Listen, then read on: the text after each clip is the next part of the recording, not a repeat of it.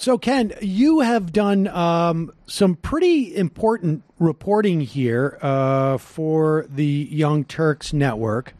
And these are documents that have been obtained by you folks. They were marked law enforcement sensitive and for official use only. These are FBI documents. First off, let's just start with this. Like, what are these documents? What exactly are they? Are they in just an institutional form? And then let's talk about what's in them.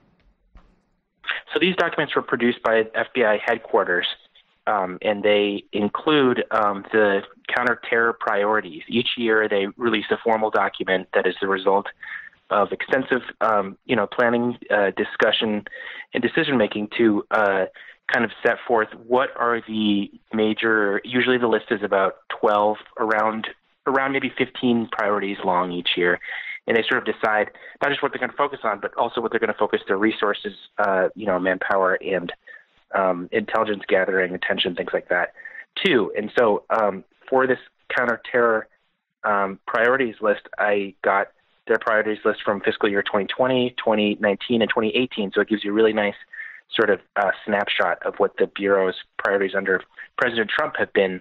And it had been reported previously that one of their priorities was, quote, Black identity extremists.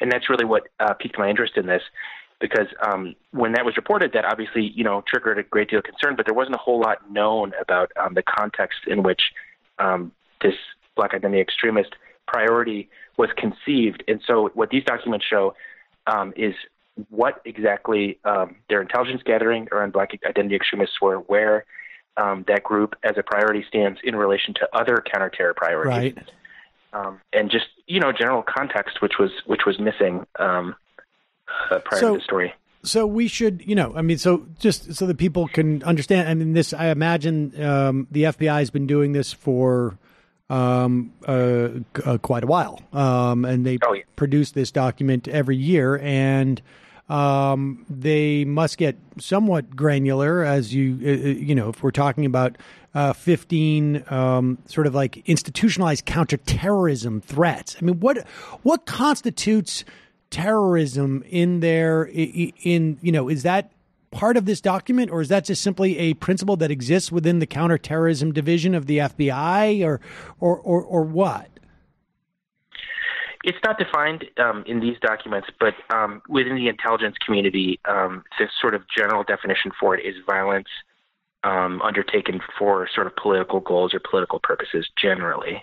So that's sort of I would say that's the umbrella definition that the intelligence community uses. That's interesting. And when I hear stuff like this, I hearken back to during the Bush administration years where at one point, radical vegans were put on this list because, or a list similar, I guess, because they had been protesting out in front of a honey-baked ham factory. And there was some talk that maybe they could, I don't know, do something violent because of this, because they were radical vegans. But this Black identity politics, like what extremists, like what?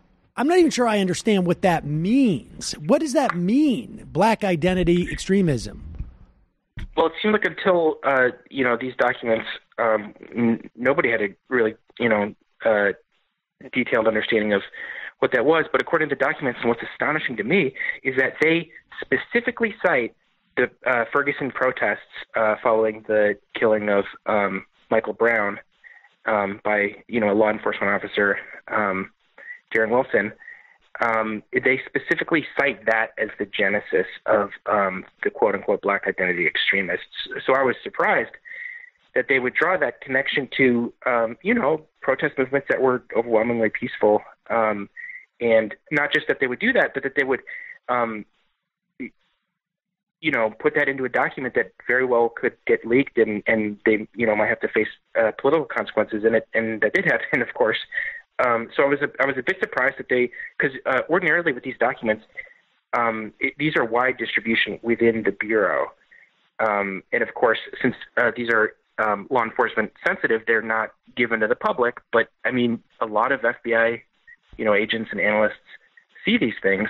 So it's not like it's not like it's a compartmented program that only a few people have access to. They had to know that a large number of people were going to see this. So I was a bit surprised that they chose that language, because if you look at how they defined white supremacists, which is another counterterror priority, they don't cite any protest movements as their genesis. So I found that concerning.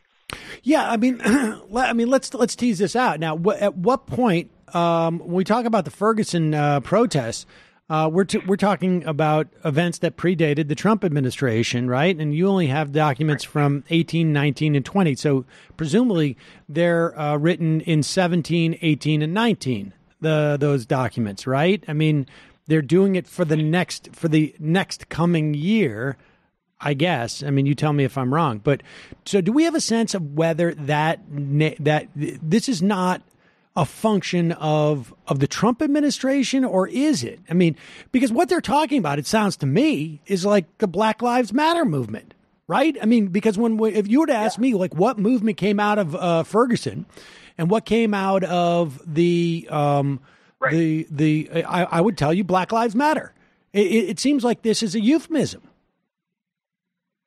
Yeah, and I'm sorry, but there's so many pages I can't recall, but I think they mentioned Black Lives Matter as well, as I recall, and I would encourage listeners to click through the documents. I embed that in the PDF, but certainly if you read the context that they provide, citing Ferguson, that is absolutely the impression that one gets. I don't see how someone could read these documents and not get that impression. But is there, and then the other question, so we don't know when this designation materialized. We only know right now, because we only have the documents from 18, 19, 20, that it is spoken in relation to Ferguson, but we don't know that if this was a new designation that occurred contemporaneously with the Ferguson protests, shortly after the Ferguson protests, or if this designation cropped up in 2018. That's correct. A big part of the problem is they don't release these things. And actually, before the ACLU and other nonprofits had tried to, file Freedom of Information Act requests and even litigated them, and the Bureau refused to produce them. So it's very hard for us to get insight into what preceded it. But I would not be surprised if this was not actually something that happened under Obama, for the simple reason that when Black identity extremists, the term, was first reported in foreign policy, I believe in either 2017 or early 2018, it precipitated a big controversy, and that sort of culminated in Senate Democrats speaking to in a formal Senate hearing, the FBI director, who assured them that he had gotten rid of that designation. And what these documents show is that the constituent parts of that designation, the definition, the criteria that they use to describe what Black identity extremists are, they just moved that under a new term, and they kept basically all of those constituent parts. So while what the FBI director was telling the Senate was narrowly true, that they technically, yes, they changed the formal name that you would see on the one-page list of priorities, if you actually click on the priority and look at what constitutes that, it's all the same stuff. So, okay, it's hard. Let me see if I can just understand what you're saying. So in 2017, there were Democrats who were upset at their awareness of a term being used. Was it Black identity extremists was the term at the time? The Congress had brought this up a number of times, but this culminated just last month, like weeks before I got this, in the Senate having a formal hearing where they just kind of say, why are we doing this? All these white supremacist attacks are happening. And it was Cory Booker. There's video. You can see parts of this. And you have the FBI just telling them straight up, yep, we got rid of it. It's not there anymore. And that just seems incredibly disingenuous. Okay, okay, I see. So the complaints came very recently. They got rid of the term Black identity extremist. And you're saying that they came up with a different one, or what was the one that they supposedly got rid of? And they just recreated the category under a different name. Yep. So now they have a new term. It's called racially motivated extremists. But then within that, they end up conflating white supremacists and the black identity extremists. So they just put the new thing under a kind of neutral sounding term, but it's the same thing. And, in my view, to put that alongside, a counterterror threat that has actually killed a bunch of people, recently. Yeah, let's take a break here, okay? Because we need to move on from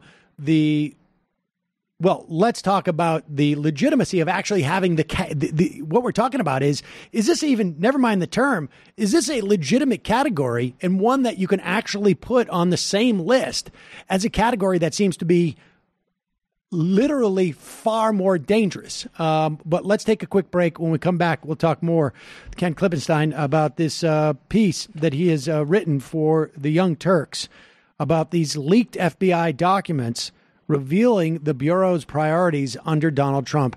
I'm Sam Seder. This is Ring of Fire Radio.